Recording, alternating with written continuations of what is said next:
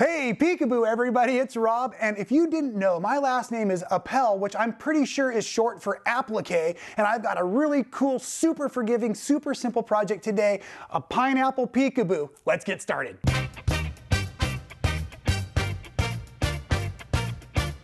Peekaboo, you say? What the heck does that mean? Well, it's just a glorified way of saying reverse applique. And if you've seen my other reverse applique tutorial, we're gonna do this a bit different. I'm still using batik because I love the batik fabrics because it works beautifully when we're doing our raw edge fused applique, right? And as a matter of fact, the quilt you see behind, I'm hoping you see there's a really cool island scene. There's a wave and a volcano and an island and a sunset and all that going on as the Peekaboo itself behind the pineapple.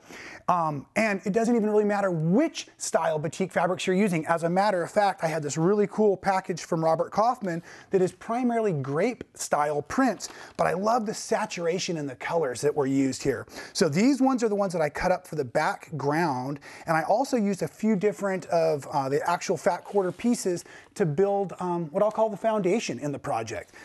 I want to walk you through building your Peekaboo, and I even have in that little description below, there's a link for you where I've got your very own printout of the pineapple. Oh, drop it there so you can have it hold still there for a second.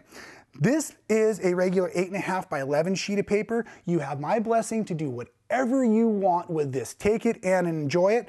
I enlarged it to fit my pieces of fabric, and like I said, I was working with 2 fat quarters as my background, so this is roughly 22 wide, 36 inches tall.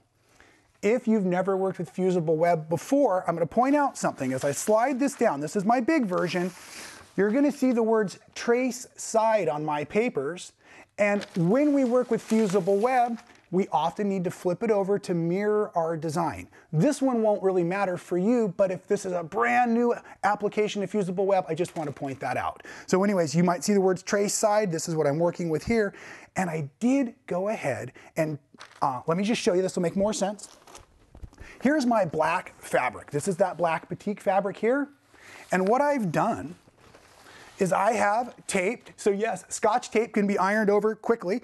There's a little bit of Scotch tape here and here, and I taped together layers of fusible web because you have to get your fusible web ready first, trace onto it, and then we press it onto the back side of our applique fabric to be, right? It's a batik, so there's no real true back side here.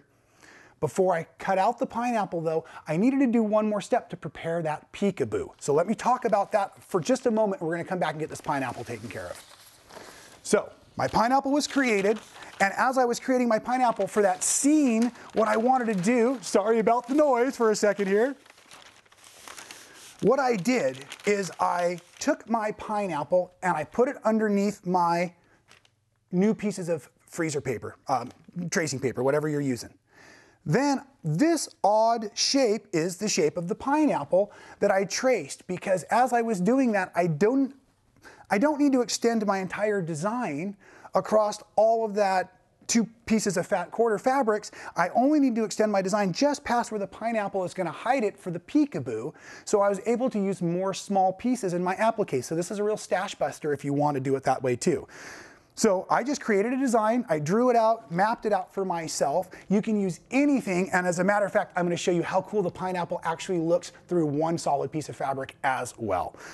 The image was created, the relief was created so that I didn't have to work too hard, and a lot of our work in this background isn't going to be seen, so we really don't need to be stressed. This is, like I said, very, very forgiving. Okay, let's get these out of the way.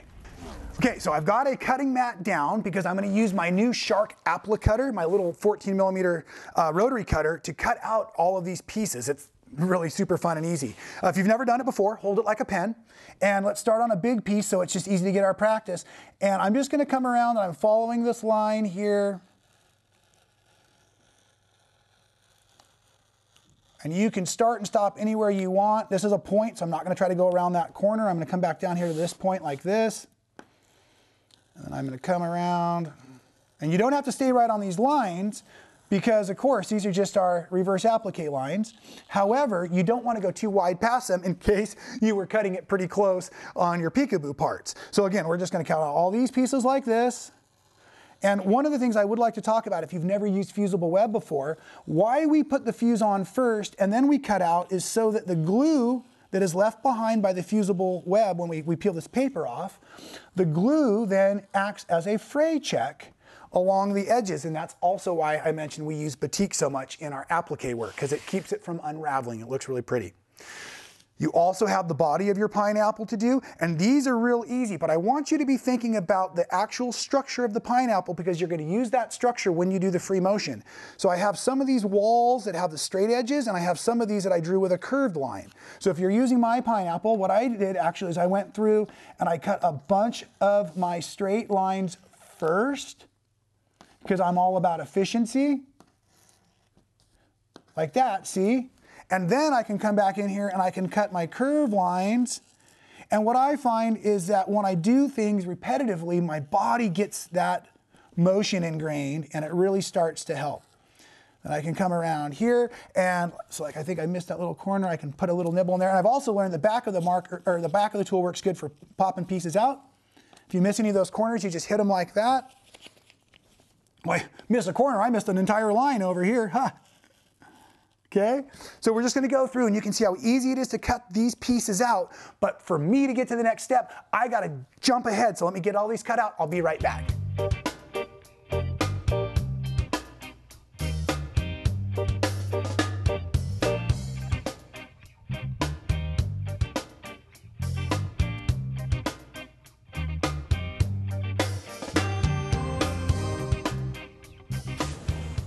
Thanks for waiting for me while I cut out those pieces. It didn't take long, but I did want to make sure I cut them really nice and clean because those will be raw edges later on. We're just going to stitch around them as we're finished.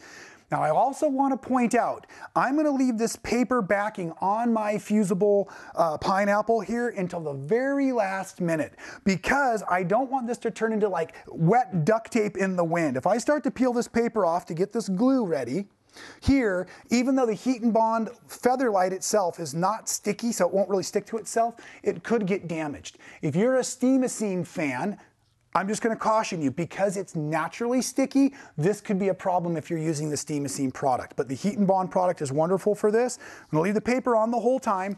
And now I want to talk about getting our Peekaboo, or my island scene, prepped out. And what I did for that, starting with my background all over again, you can see right here I put a seam between two fat quarters. So this down here is a fat quarter, this up here was a fat quarter, and this is the 18 inches this way, 22 inches this way to fit within the sizes I needed. Now I want to point out real close that I've gone ahead and with the free motion machine quilting and just my regular threads, and there is no stabilizer or anything on the back of this because I'm just doing free motion. I'm not doing satin stitching. I've used the machine to anchor and hold down all of my pieces on the background itself. So I've stitched around the pieces with a matching color thread. I didn't use any of the clear threads, and I'm holding them securely, but I want you to not be concerned how the free motion goes so much, and of course you could do it with your feed dogs up, because so much of this is covered by that peekaboo or the pineapple itself, you won't see it. So here's what I'm trying to also teach. When I was putting in my rays of my sunset up in here, I've left my stitches so that you can see. So as I was traveling around in sections, I've actually come around here and I've used a jump stitch to get from one point to the next. And now that it's getting ready for the actual next phase of basting it all together, pressing it together, I need to cut these jump stitches out of the way. So I'm going to pull these out like this real quick. But I also want to point out that some of these stitches, like right here, because this is all going to be covered like this underneath the pineapple itself, is I simply ran a running stitch, or actually just quilted my way from one point to the next. And every time we do running stitches versus jump stitches, we're not cutting our threads, we're not starting new knots, so we're less likely to have anything untie. So what I'm trying to say is if you don't have to start and stop, don't, and use the Peekaboo itself as part of your navigational tool. I know, a lot of big words. Okay, now, so I'm going to get these trimmed away, and then the next thing I like to do as my entire island scene is ready to go is I'm going to build my work surface as I'm ready to base the actual quilt. So the next thing I want is I want a piece of my background fabric. Now your background fabric should always be at least an inch or two bigger in all directions, okay? And I'm going to talk about pressing this down and getting the paper off the back of our Peekaboo, I'm not gonna really anchor this and quilt it here. If I would use my clamps that I love so much. I don't know where they're at right now. I forgot to bring them to the filming set. So anyways, I would use my clamps to hold these down so it would be really secure. So secure your background. I'm just using this for a demonstration. I've got my background there. I'm going to put down my batting. My batting is also larger than my design. Float that in the middle. The design itself is going to go down here. So you can see that that backing and that batting is past there, and that's just good quilting, okay? Just going to hand smooth this out, make sure it's all good. Now what we're going to do is we're going to go ahead and get our pineapple in place while the paper itself is still on. And I'm going to do all of my last minute checking. And when I say my last minute checking, what I'm doing, for example, is I'm going around and I'm looking all through here to make sure that I got all the jump stitches cut, that any of those running stitches, remember those are hidden right here now. So all of the design itself is just the way it is. It's all looking great, okay?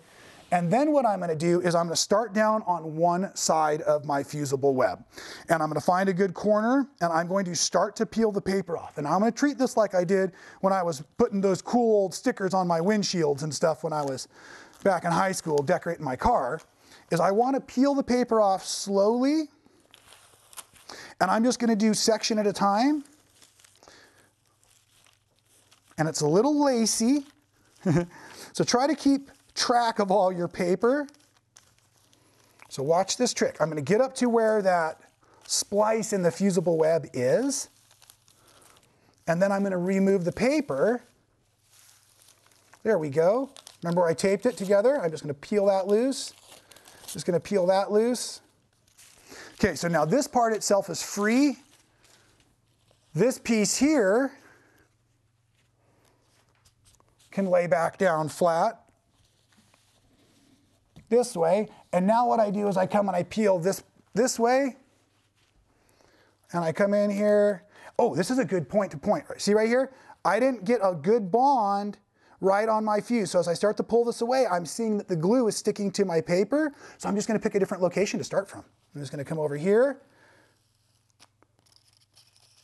And then as I work towards that spot, okay? So then what we're going to do is we're going to get all this paper all the way off. And then I'm getting my iron heated up. It's a dry iron because of the fusible web I'm using. And I'm going to do a press down motion. I do not want to slide my iron at all because I don't want things to move around while I'm doing that. And once it's all pressed, then let's talk about the free motion machine quilting.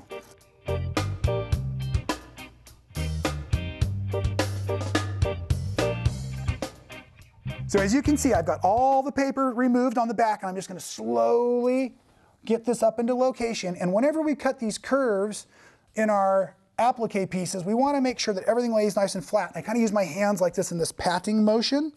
So I'm going around, I'm looking to make sure everything is awesome, and I'm going to get that hot, dry iron ready, and I'm going to go ahead, and like I said earlier, I'm going to go ahead and press this down. Oh, but wait! I forgot to show you my original idea. That's right, this is what I was originally thinking before I put that island scene in. So check out how cool these can be with just a single awesome batik in the background. So just use the whole batik as the same size as your cutout here for your foundation, and then cut away your peekaboo and put it all out here just like this, and this would definitely be considered a reverse applique, just a little bit different technique. Now, are you ready to see how we're going to finish off the machine quilting on our island scene? Let me get back to that.